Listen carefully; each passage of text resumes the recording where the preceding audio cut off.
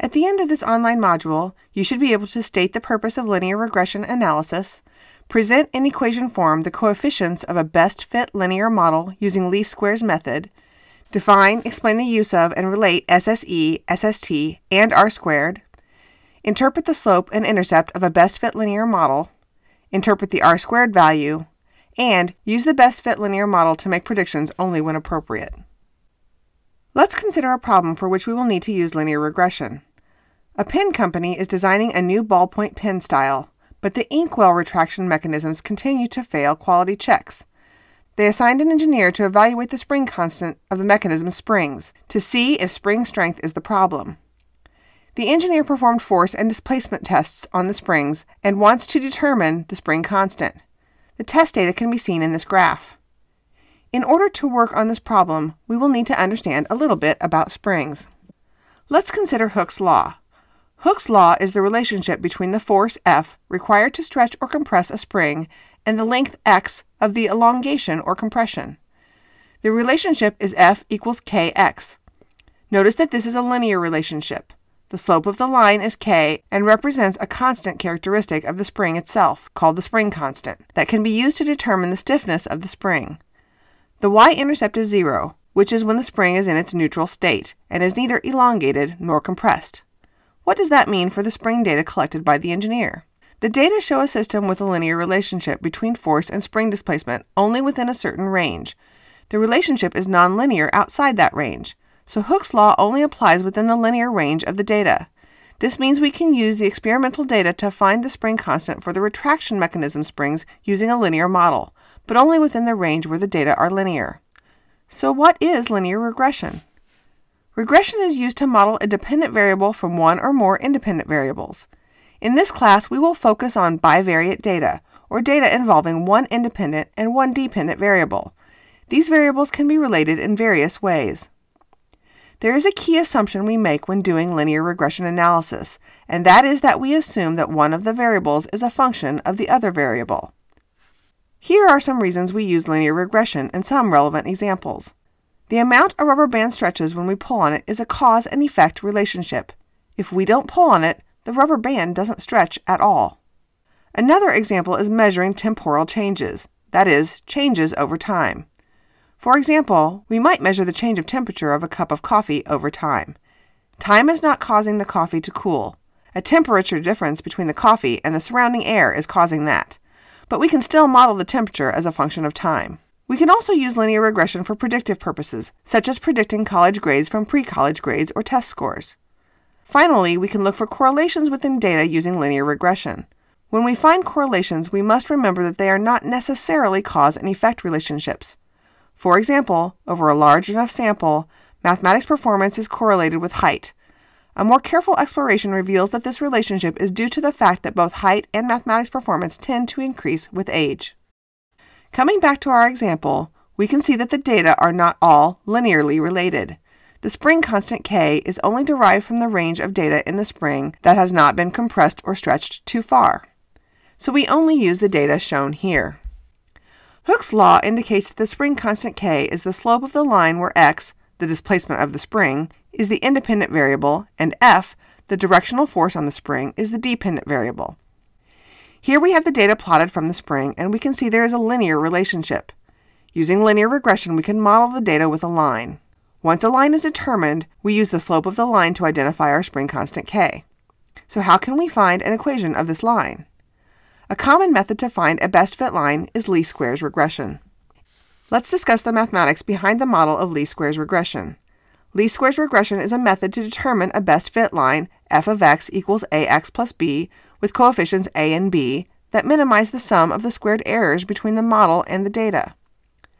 The sum of squares due to error, or SSE, measures how well a model line, in our case f of x, matches the actual data. So this means that the goal of least squares regression is to find the values of the slope and y-intercept of a line that minimize the sum of squared errors. Here is a simpler form of the equation for SSE. It states that you sum the square of the error term. So what's the error term? The error term for the ith data point, e sub I, is the distance in the y direction between each data point's y value, y sub I, which is the actual y value of the point, and the corresponding y value for the modeled line f of x sub I, which is the expected y value which comes from the modeled line. You can see in the graph that the error term highlighted is represented by the length of the black line on the graph. The error term is calculated by taking the difference of the y value of the ith data point and the y value of the modeled line for the same x sub I. Therefore, the error term e sub I is the same as the y sub I term subtracted by the f of x sub I term for each point. When we substitute this in for e sub I, we get the version of the SSE equation first shown. So why squares of the errors rather than just summing the error terms? Look at the graph at the right. Notice that some of the data points are below the line. Therefore, the calculated error might be negative. Since we don't want negative errors to cancel out positive ones, we square all the individual error terms. Then we sum them up to calculate the sum of squared errors. This is an important term that we will use now and again later in our goodness of fit. It represents the variance in the data that is not explained by the model. Now we know that our goal is to minimize the sum of squared errors in order to do least squares regression.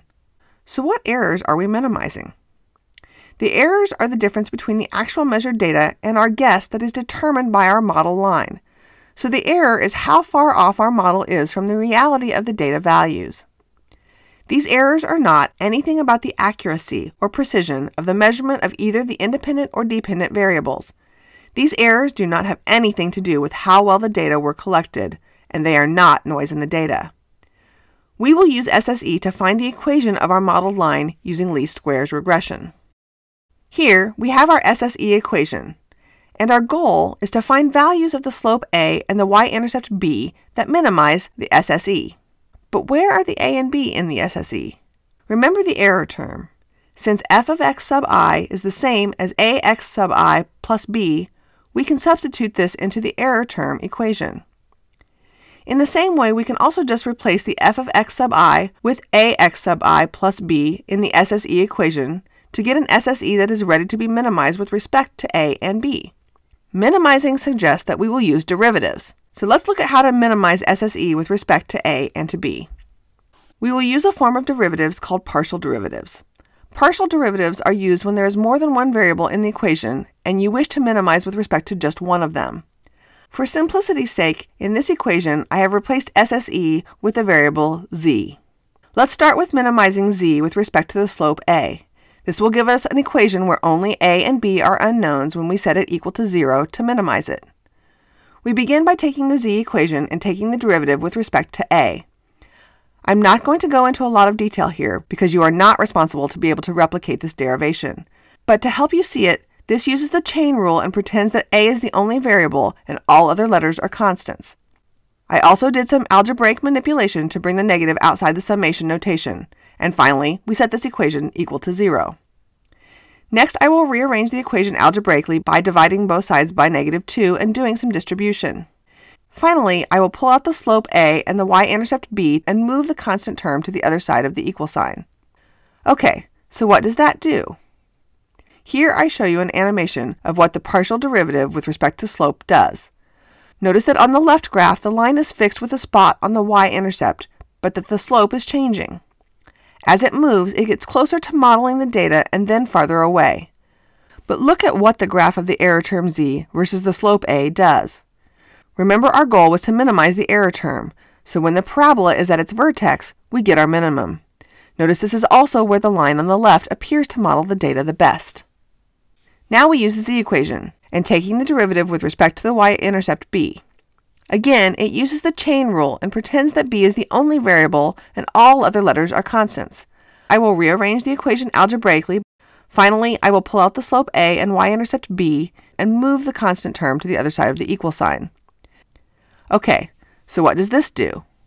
Here, I show you a similar animation showing what the partial derivative with respect to the y-intercept does. Notice that on the left graph, the slope stays the same, but the y-intercept is changing, effectively moving the line up and down. As it moves, it gets closer to modeling the data well, then farther away.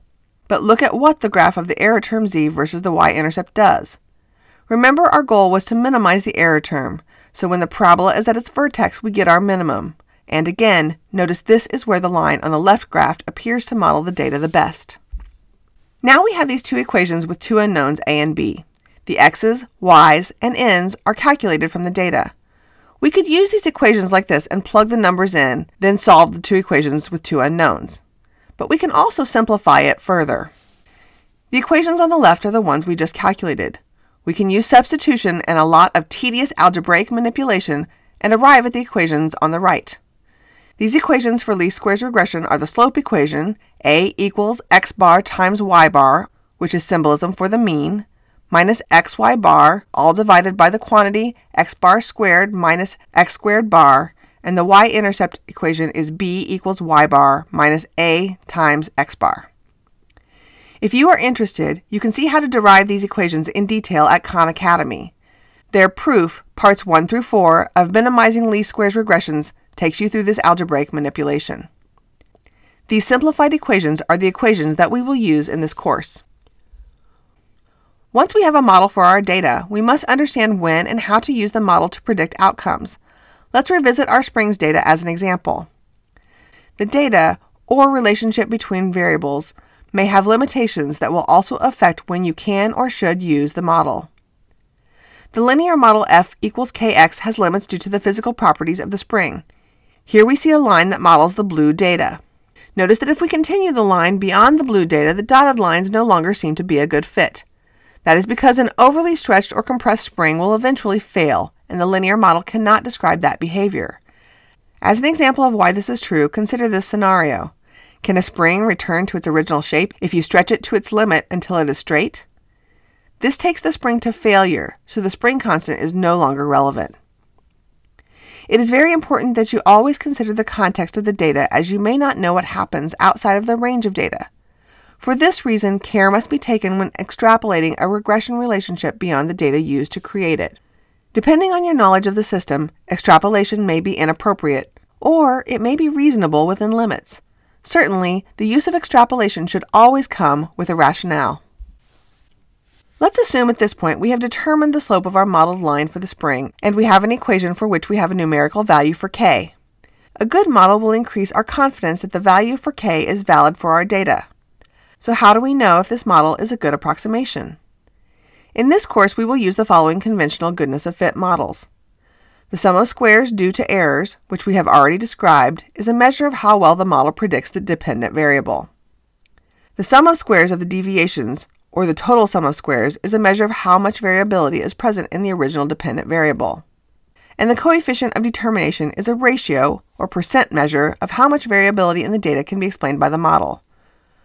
We will learn about each of these measures individually. Just as a reminder, the sum of squares due to error, or SSE, measures how well our prediction matches the actual data. Because a low SSE means the model fits the data well, you can think of SSE as measuring how poorly our model matches the data. It measures the amount of variance in the data that the model cannot explain. You can use SSE as a goodness of fit measure, whether we use least squares regression or some other form of linear regression such as the two-point method you likely learned in your previous schooling. We also want to understand if the data have enough variance to be useful to us. One way to consider whether or not the data have enough variance is to compare the y values of the data to the mean of all the y values, which is y bar. But why should we compare the y values of our data to the mean of the y values? Because the mean of the y values of the data is the predicted y value no matter what x value we are considering. Because of this, we call this variance the total variance, or the sum of squares total, or SST. Here we see the equation for SST. Notice it is similar to SSE, except we are looking at the total deviations from the mean.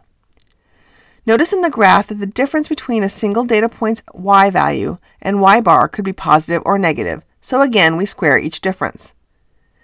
SST measures the variability in the actual data. If SST is small, then the data are not too much different than the mean. This means that there's only a little bit of deviation from the mean of the y values for each data point, and therefore the independent and dependent variable are not related. If this value is large, then the data deviate a lot from the mean. This may or may not mean that the independent and dependent variable are related. SST alone is not enough to verify the relationship. Because SST considers the deviation from the mean, SST is also sometimes called the sum of the squares of deviations. We will use both names, sum of squares total and sum of squares of the deviations, in this course. Neither SSE, the sum of the square of the errors, nor SST, the sum of squares total, give us all the information that we want, but we can use the relationship between SSE and SST to measure the proportion of how well our model fits the data. This expression is called the coefficient of determination and is referenced as r squared. R squared is determined using the equation shown here. R squared is interpreted as the ratio of the variance in the dependent variable that is predictable from the independent variable.